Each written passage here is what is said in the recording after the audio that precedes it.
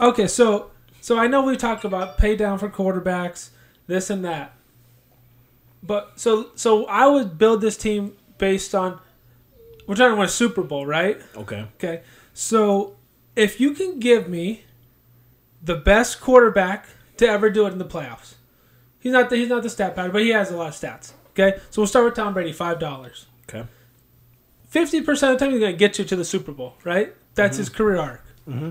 Okay? True. Then I'm going to take another $5, best receiver to ever do it in the playoffs, leading receiver in the history of the playoffs, Jerry Rice.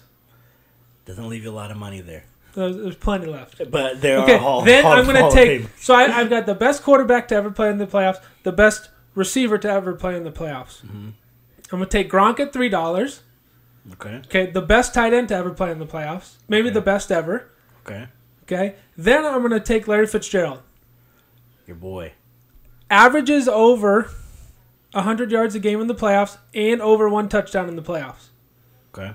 Okay, so he's played 10 games, and I know you can give me Megatron. He played two playoff games. One good, one bad. Mm-hmm. Randy, he was very subpar in playoff games. T.O. is just going to be too expensive. Tim Brown will pass. So I got Larry Fitzgerald, who had arguably the best playoff postseason as a receiver ever. Mm-hmm. Right? And then I'm going to round it out with Marshall Faulk.